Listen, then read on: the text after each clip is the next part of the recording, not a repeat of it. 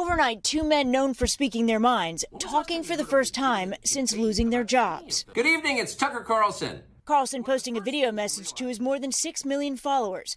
The firebrand anchor did not address his exit, but was critical of TV news. The other thing you notice when you take a little time off is how unbelievably stupid most of the debates you see on television are.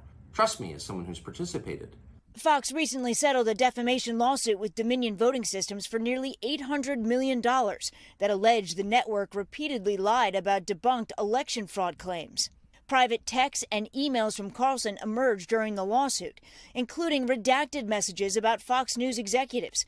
The Wall Street Journal reporting, according to people familiar with the matter, that one referred to a female executive by the C word. Fox has not commented on the reasons for the split. This morning, the New York Times reporting, according to two people with knowledge of the discussions, that top Fox executives learned of the contents of many of the private messages the day before the lawsuit was settled. The Times reporting that, quote, highly offensive and crude remarks in the messages set off a, quote, crisis at the highest level of the company. The Times also reporting it has obtained a video of Carlson discussing his, quote, post-menopausal fans and referring to a woman as yummy.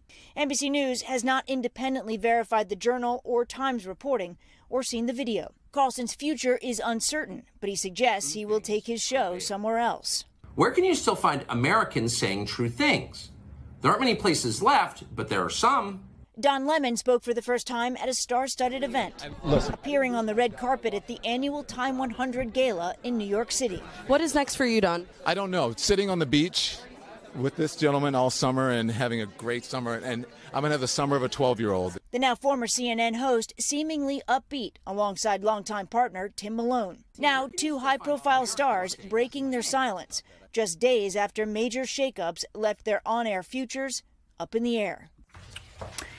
Carlson hasn't responded to NBC News' attempts to reach him for comment since his firing. And there have been questions over what his firing would mean for the future of Fox News, particularly prime time. The latest ratings show a nearly 50% drop in viewers in his time slot since he left, with just under 2 million people tuning in. That's compared to the more than 12 million people who have now watched that post on Twitter, guys. All right. Thank you, Steph. Thanks, Steph. Hey, thanks for watching. Don't miss the Today Show every weekday at 11 a.m. Eastern, 8 Pacific on our streaming channel, Today All Day.